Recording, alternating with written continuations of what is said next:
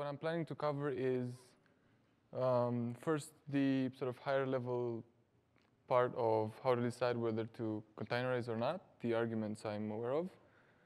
And then I'm going to go more into the how-tos, best practices, things like that. Not necessarily super tied to Docker, but sort of in that area. And then I'm going to go into the more, let's say, lower level stuff, bugs that I've seen and things like that.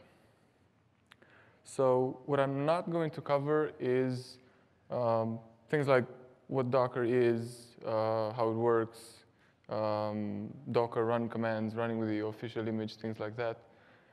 If you're here for that, I'm sorry. But my colleague Rafa, I did a session on that last year, so you can look up the video. And I hope you still find this stuff interesting, because I think it kind of fills the gap.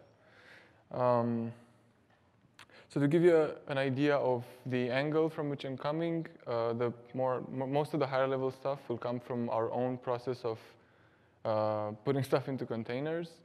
And the more lower level stuff is coming from mostly from our consulting and support engagements where we found quite interesting issues. So with that, I'm going to start with a little story of when we discussed Dockerizing our own environments, because the whole discussion started with a bit of a ping pong in the sense of, what does Docker bring us? And it was like, oh, but you can have the same thing on your laptop as you have in production. Well, that's not necessarily a Docker thing. I mean, you can do that with Vagrant or whatever other things that we tried and didn't really take off internally. And the discussion was kind of going nowhere until one of my colleagues, who I really respect and is a very clever guy, came up with this argument,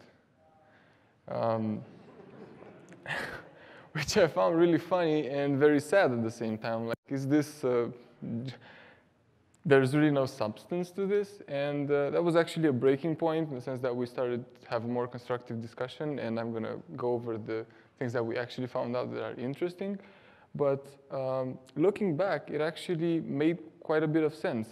Maybe not with these words, but I think if people kind of buy into a certain technology, are excited by it, then you get a lot more chances to have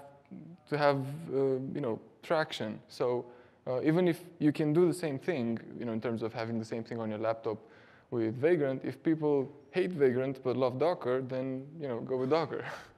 So I'm used to ignoring this sort of arguments, but because they're non-technical, but I think they have their validity. So let me move to the more technical arguments. One, and I think the biggest for us, was the fact that we could do orchestration. So with something like Kubernetes or Docker Swarm, I think for us it's going to be Kubernetes. And that makes a lot of sense, especially if you're running stuff on your own data center, because then you can allocate resources dynamically. In the cloud, it's not that much in terms of, because in the cloud, you can normally choose an instance size that kind of works. But even there, if you're thinking about pricing, at least I have a few customers who claim that they get a lot better deals by having huge machines and then using containers to allocate resources dynamically on them, things like reserved instances and whatnot. But the win for us, because we're running on AWS, is that we can do orchestration without being tied to the provider's autoscaling. So with that, let me give you a bit of a demo on Kubernetes. It's not going to be like a full sort of production thing. It's going to be more of a proof of concept. So and you can find all the stuff that I'm typing here. It's there on GitHub, so you can look it up and play with it later. And so I have this. I'm not sure if you can see. I think it's fine, huh? Especially on that monitor. No. Well, it used to work. Anyway, I know. What if I move this a bit? Low-tech solutions. OK. So So I have this little Kubernetes cluster. There's this app called Minikube that you can spin up your local one-node Kubernetes cluster. And so I'm gonna do a Solr cloud setup. I'm gonna start Zookeeper, Solr, and then I'm gonna scale out Solr to 2 instances using Kubernetes. So the files I have here, besides my notes, are all some, let's say, configuration files. So let's start with this Zookeeper controller. This tells it what pods to start. And pods in Kubernetes are, it can be 1 or more containers. In this case, with Solr and Zookeeper, I'm going to have 1 container per pod. So that's like an entity of work. And this controller tells it basically to spin 1 instance of Zookeeper with this Zookeeper container and expose port 2181. So I'm going to go ahead and start it.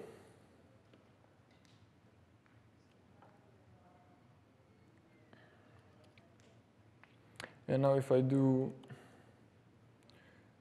get pods, I will see my Zookeeper node has started. Now, if I want to access this from Solr or from my own terminal, then I need to expose this as a service. And this is what Zookeeper service is about. So I'm just going to forward basically this 2181 port and expose it as Zookeeper service. So, hello, what's with you? Anyway.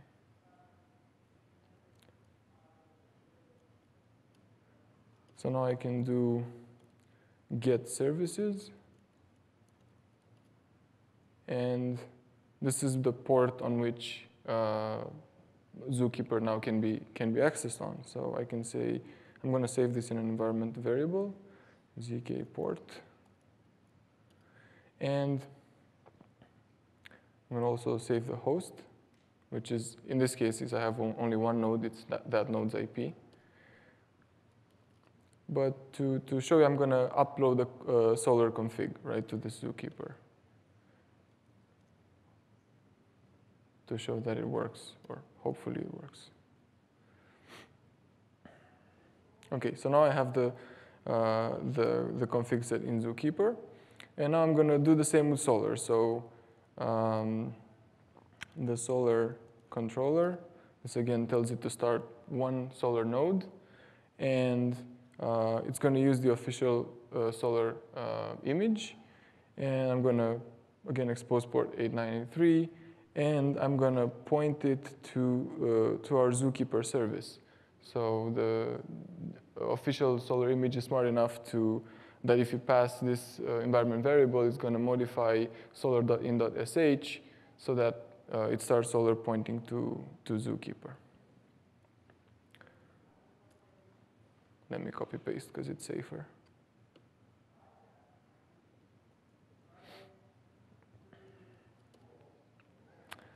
All right, so now if I do get pods, there's my Solr pod in addition to the Zookeeper pod. So now hopefully it's going to work with, I'm going to create a service which does the same thing as you saw with the Zookeeper service. Just basically forwards the port, 8983. So now if I do get services again, this is my Solr port. So let me connect to Solr to see that it works.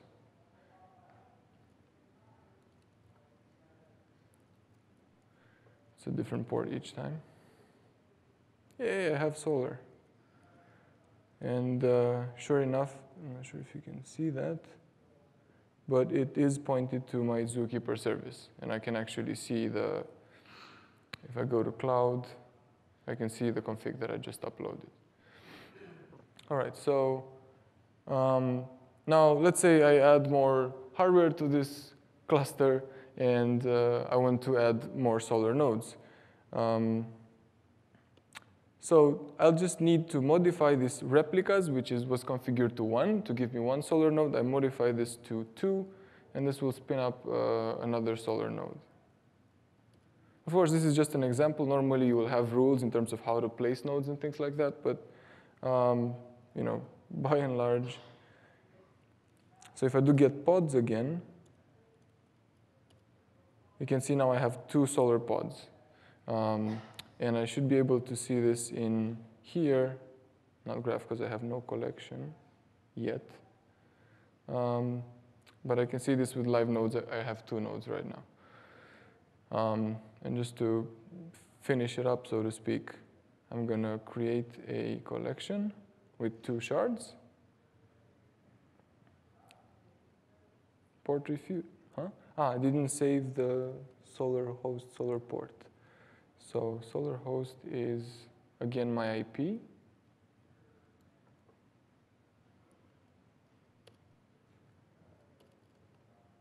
And Solr port is this guy here from Solr service. Okay, so now hopefully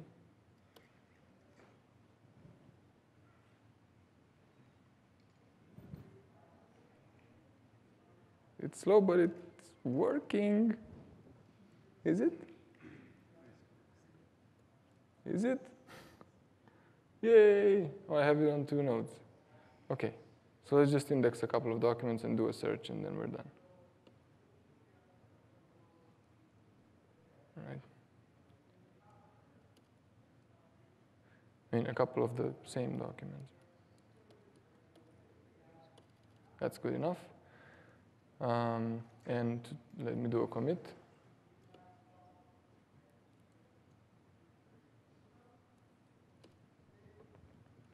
All right, so now I should be able to do a search and show those documents. Sure enough, they're there, and they're also distributed to shards. Shard 1. I have some on one shard, some on the other. So everything seems to work as expected, so to speak. All right. So let me move on to some other things, some other conclusions that we came to. So one is this thing about having the same thing on your laptop as in testing, as in production. The differences, I think, with containers compared to VM-based solutions is that containers are, those images are lighter, they're easier to download. And the fact that the Docker is the future, so there's a lot of community, a lot of hype around it. You can find a lot of software that's already there. You don't need to install or anything like that. You just pull up the container and start it. And of course, it starts quicker and things like that. And also, when it comes to development, this becomes also an efficiency problem because it's a Docker image is gonna, a Docker container is gonna be lighter. But actually, if you're running on a Mac, you have a Linux VM, so not that great. Now let me move on to the middle part, to the how-tos. In this demo, I only had 1 zookeeper, but normally you have more, and you'll also need to make sure that they're hosted on different hosts, so that one going down will not kill everything. In Kubernetes, you can do that with something called pod anti-affinity. And more of the same applies to Solr, right? You don't want to, I mean, normally you would want to balance how many Solr nodes you allocate to the hosts you have. And the same applies to allocating shards of a collection or shards in general to have your Solr cluster balanced. And the way to do that in terms of scaling strategies, you can have more shards per collection initially, and so that you can add nodes and then rebalance them and still have a balanced Solr cluster. And if you have time series data, I think a good practice is to have time-based collections. So let's say, not time-based, actually size-based collections. So when you get to, let's say, 5 gigabytes per shard, you're going to create a new collection and you're going to index there. And so this allows you to decide at every point you create a new collection. If you have now you have more nodes, you can create a new collection with more nodes, with more shards. And so you're scaling up indexing that way. And also deletion is going to be much more efficient because you're going to delete complete collections. And also caches are going to work better because collections that are no longer written to caches will live a lot longer. Now let me move on to the underlying, let's say, storage and operating system stuff behind Solr.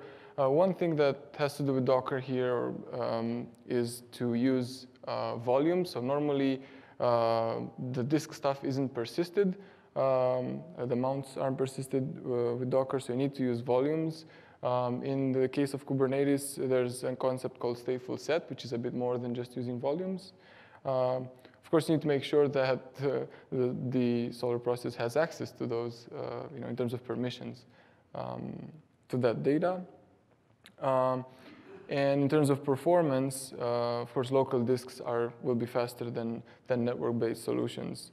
But if you do go for network-based solutions, for example, in AWS to use EBS, then it's good to have them on a separate network card than your main network stuff.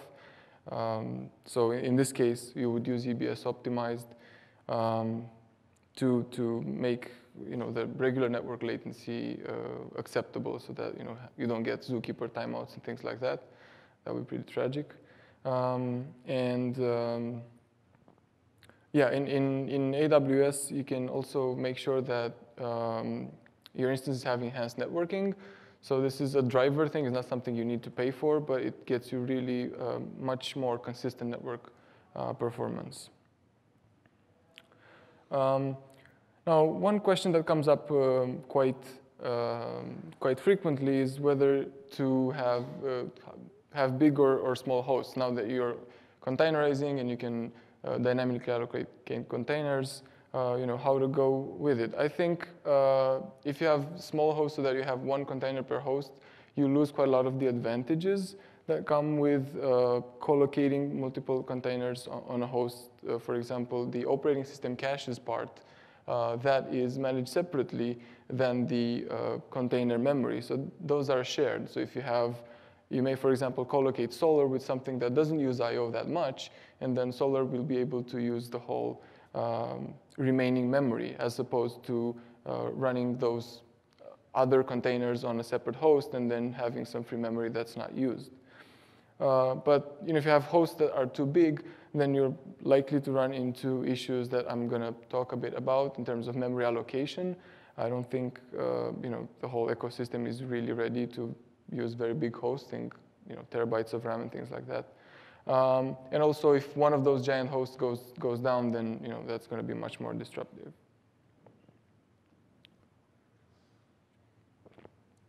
And the same question applies to whether you should have big or small Solr nodes. But I think the rule of thumb here is to have them as big as they can comfortably be, in the sense that if you have many small nodes that will require many small shards, and that will have overhead, and it's going to be more difficult to manage. Zookeeper, the cluster state will be bigger and things like that. I wouldn't worry so much about things that are single-threaded, such as full-text search or facets, because normally they get naturally parallelized between either multiple requests or multiple shards that you hit in a single request. Indexing is definitely multi-threaded, so that can usually uses up all the CPU if it's needed. And I mean, for facets, if you use the regular facets, so not the JSON ones, you can also set facet.threads. But when I say how comfortably big they can be, I mean not too big so that you have like 2 Solr nodes and one goes down and then you're in trouble. But also, if you have multiple nodes, they can't be too big because you cannot allocate an unlimited amount of heap to them, even though you may have a lot of memory. So let me talk a bit about heap. I think the heap requirement will mainly be influenced by how much data you have, but also on how much how expensive your requests are, so that sort of transient memory. So the more data you have, the more, let's say, static data structures, such as pointers to the terms dictionary, doc values, those will take more memory. And then with that also caches will take more memory, but of course that depends more on your cache configuration. So a rule of thumb for me at least is to start with, let's say, you just start Solr, it loads up the indices, you see how much memory it takes, and then you add, let's say, 100% more as some headroom for your requests, but also for the garbage collector to be able to go up and down. And of course, you cannot allocate too much memory to get close to the host limit. So if you have, let's say, 60 gigs of RAM, 64, let's say, you don't want to have two 30-gig heaps there, because then you don't have enough room for operating system caches. And there also, as the heap grows with your data and your requests, I think there are some issues to be considered. One of them is that at 32 gigs, the JVM loses the ability to compress pointers. So there's an overhead then in terms of usable heap,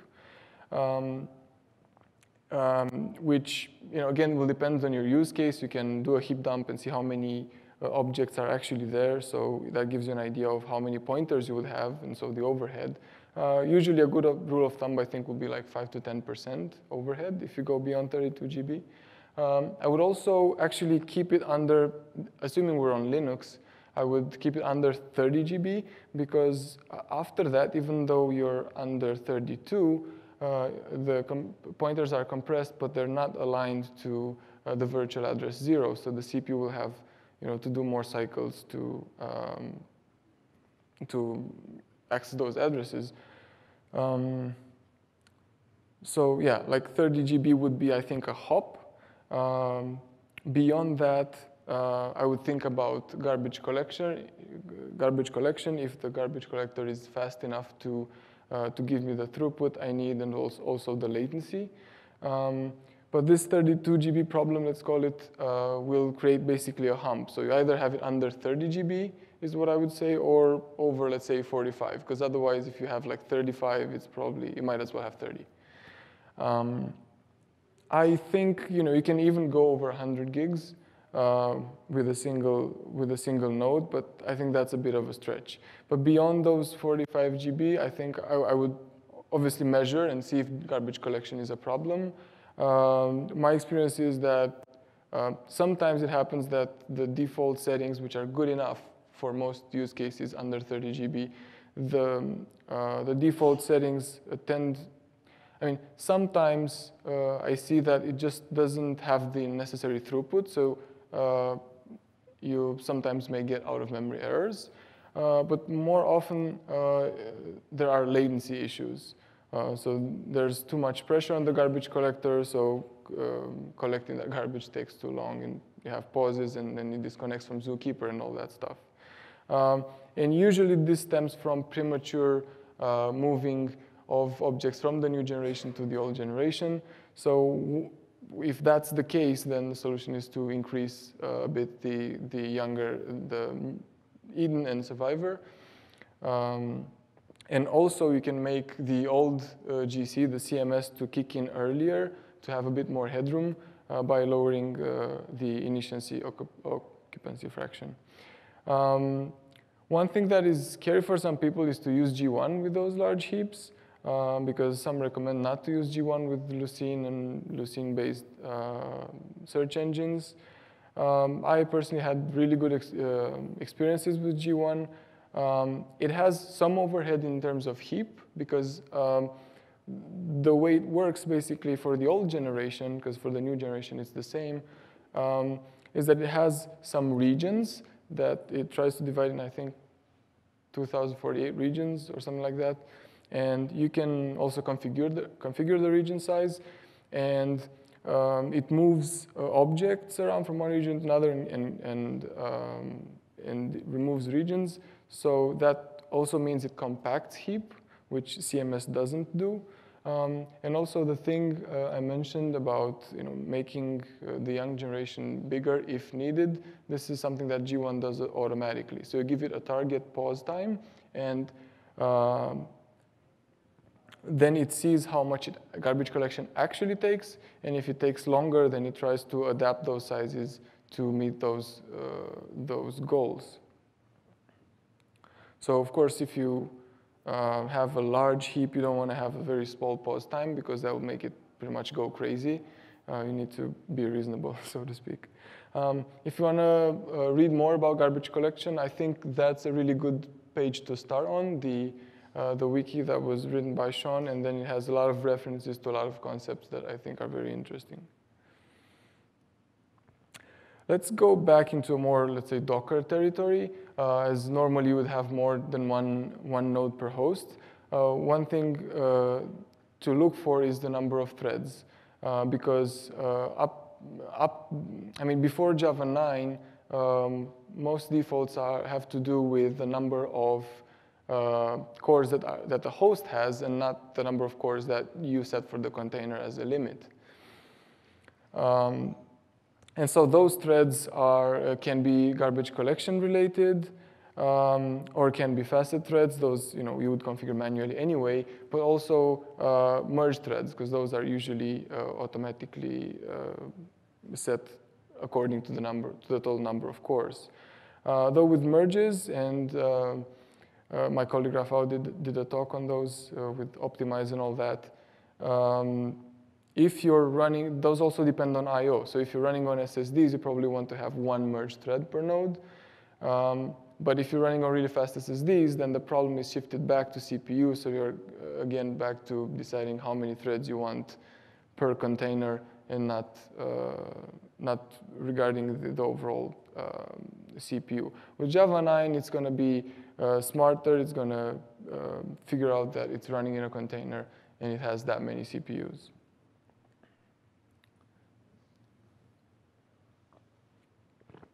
Now, speaking of container limits, with memory, I mentioned that operating system caches are managed separately. So you normally, let's say if you have a heap of 30 gigs, you normally allocate something like 40 to give it some headroom for the other stuff. But you don't need to include the operating system caches in that container limit, because this isn't accounted for. And that would be confusing, because it can go then much further. One thing about CPU, because normally you would give it a percentage or something like how many CPU shares to give to a certain container. So let's say 20% of the host's CPU. The problem with that is if you're running on a host that has multiple NUMA nodes. So those are typically on a multiprocessor, physical machine. The point is, for a specific processor, you have a region of memory that's accessed faster than the other regions which belong to other processors. And Docker isn't aware of that. So you can end up with the Solr node that has some threads running on one processor, some threads on another processor, and then they access across the nodes, and that's going to be slower. So one way is to just rely on the kernel, which should theoretically balance those threads so that threads of the same processor of the same process end up on the same NUMA node. But you can also use CPU set to pin a specific container to let's say core 0, core 1, core 2, something like that. The same applies to operating system caches. By default, if operating system caches fill up the memory of one node, then you will prefer allocating caches to another node, even if it has to go across nodes, than to hit the disk, which may or not be the best thing. I haven't tested it. I guess it will also depend on the use case, but you can configure that with the system option, zone reclaim mode, which can make it reclaim least recently used caches from the current node in order to allocate the new ones there.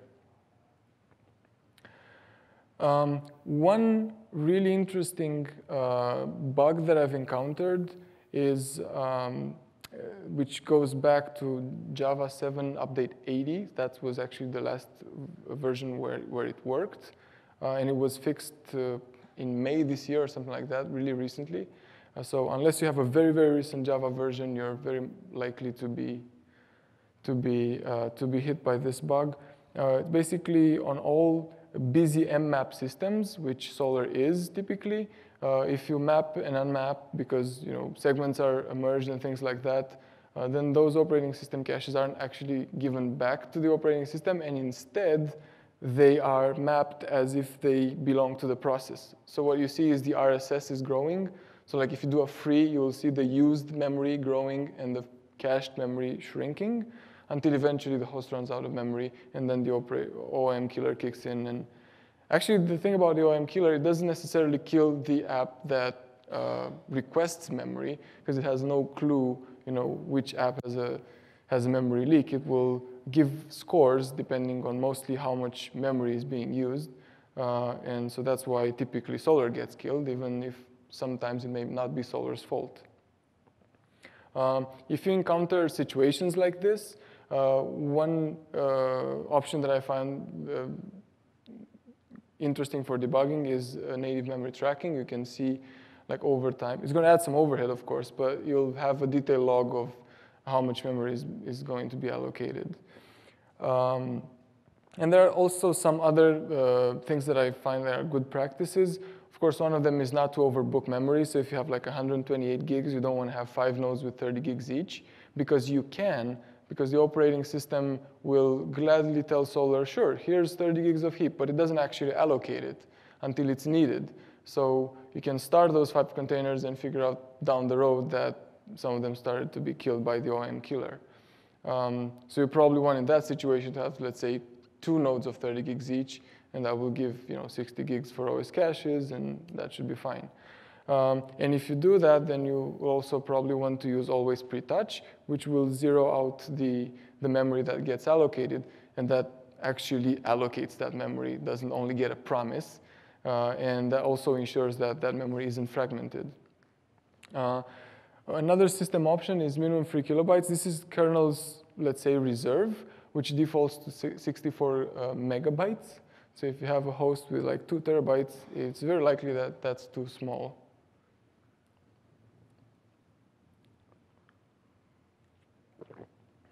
So some other stuff that I find interesting in this area is that not only the JVM has bugs in this sort of setup, but of course Docker is also young technology. It's also full of interesting stuff. But also the kernel, which you would say, okay, it's a mature piece of software. Well, it is, but not necessarily in this setup with the whole huge machines or with C groups. This is a feature that's been for a while, but not so much used that as it is now. You need to make sure that each process is able to have enough open files and to lock enough memory, of course. If there are issues, if you have bugs, the place that I look pretty much the first is dmessage. So you'll see, if there's an OM killer or something like that, you see very detailed stuff about what happens, including like how, if an OM killer is triggered, you will see what process allocated how much memory, because you see order 0, order 1. That's how the power of like how many pages it requested. So if it's order 0, it's 1 page of 4 kilobytes. Another thing that I find interesting is if you look at top and you see the kswapd process going to like 100%. That process is, let's say, the kernel's garbage collector, which runs on a single thread, wakes up when there's not enough memory, it needs to reclaim something really quickly. So if that's 100%, it's a sign of a problem. It's a sign that the kernel cannot allocate and deallocate fast enough. So the solution for that, I don't really know. It depends on the situation. The obvious one is to use smaller hosts or virtual machines. But I would also bring up a few things that I didn't really test yet. One would be if NIOFS becomes a solution now, because with mmap you do a lot of allocation and deallocation of data. With NIOFS, probably not.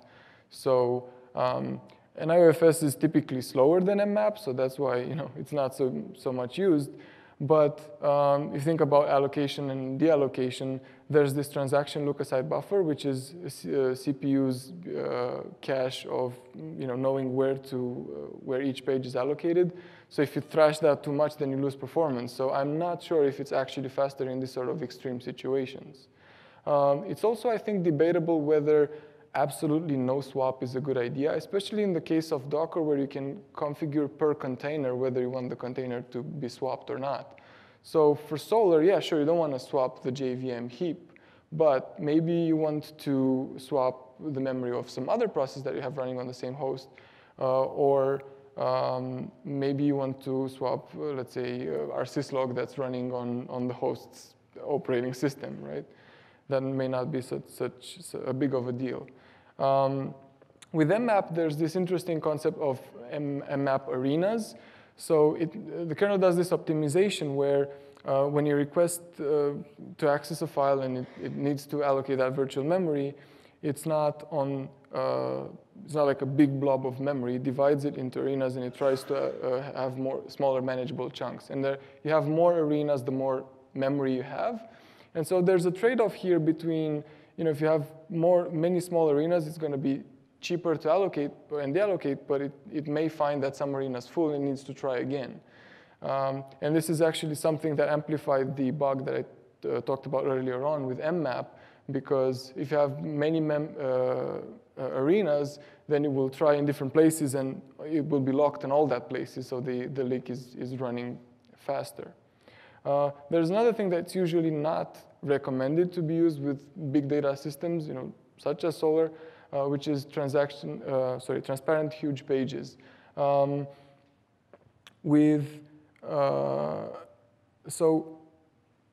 what huge pages are, normally a page is 4 kilobytes, right? So if you have a lot of memory, it's very difficult to keep track of all the addresses.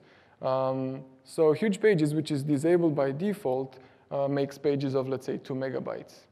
And so that will make this transaction look-aside buffer be more efficient in terms of looking at pages.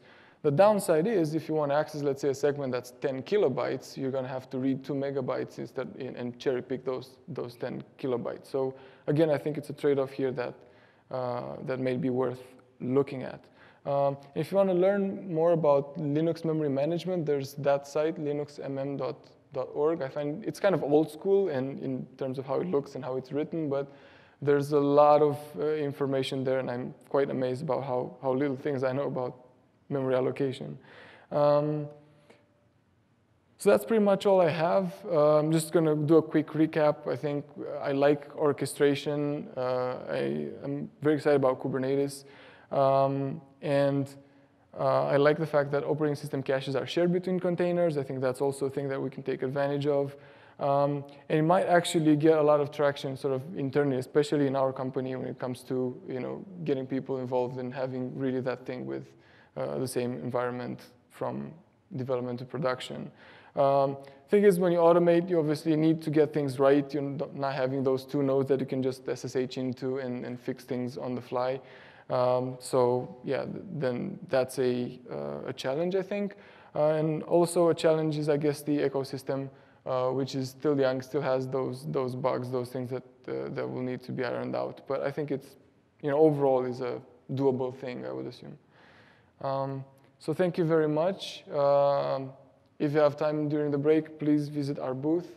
We're also hiring, and feel free to reach out via Twitter, email, everything.